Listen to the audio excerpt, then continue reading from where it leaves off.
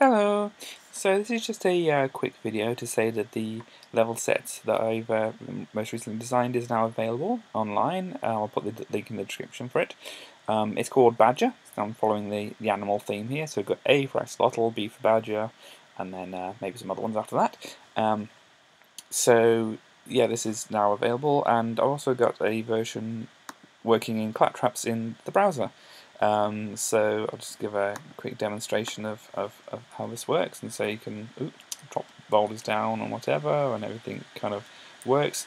It works a little bit differently to the way it is on BBC Micro, but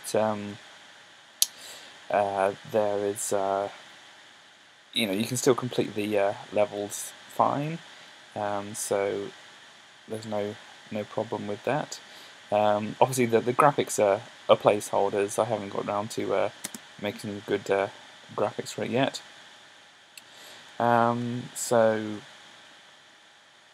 you can still see, tell what things are and interact with them in the way that you need to interact with them and such. And things work.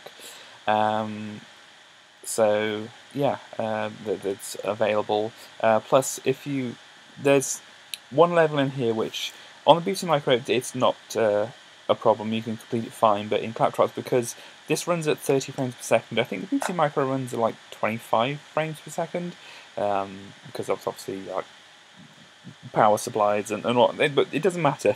But anyway, it probably runs at 50 frames per second, and so it runs a little bit slower than this, so it's easier to make certain movements. And in this one, if you play the particular level that I'm referring to, it's not actually possible because you can't turn round things, accurately. So what I have on here is if you push Shift, just push it, don't hold it, it'll go to like a slow-mo mode, so you can make more accurate turns and that. It actually drops it to 20 frames per second, but you can kind of more accurately make your turns around things. So if you, for example, hint hint, you're running away from a spirit, then you can do it fairly easily, and if you're actually paying attention to what you're doing. And if you push Shift again, it stops doing the slow-mo, and everything goes back to the same speed.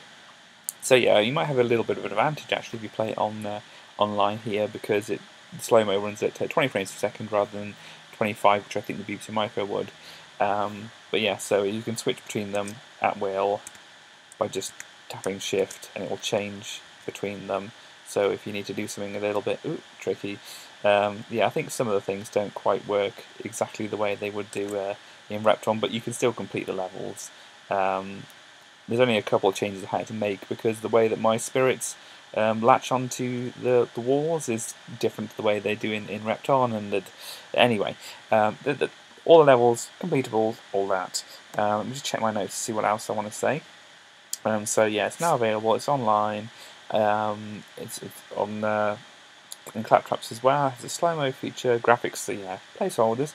And people have asked me just to be able to play the levels before they see how they're made or how they're completed.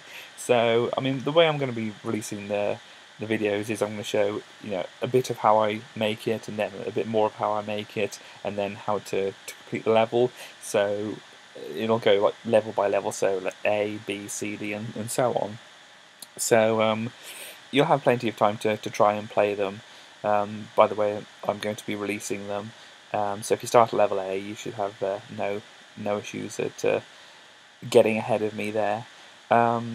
So yeah, that's fine. And I kind of want to make a website to make it easier to navigate which files are available, because obviously I've got the Claptraps versions and different things, and I've got the different actual BBC Micro files and such.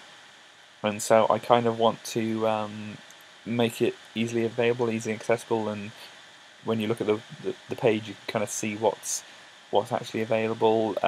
Also, you can could maybe do something on GitHub, but it would just be like links in a README file, and it would just not be as user friendly as I'd like it to be.